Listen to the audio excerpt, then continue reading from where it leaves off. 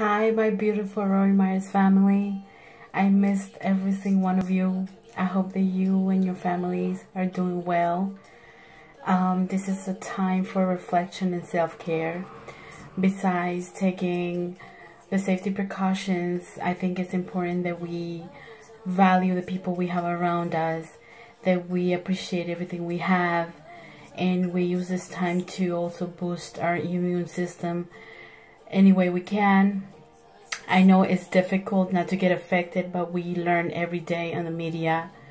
But I encourage you to take a moment of your day to disconnect yourself and read the book that cheers you up, or watch the movie that makes you laugh, meditate, or do anything that gives you comfort.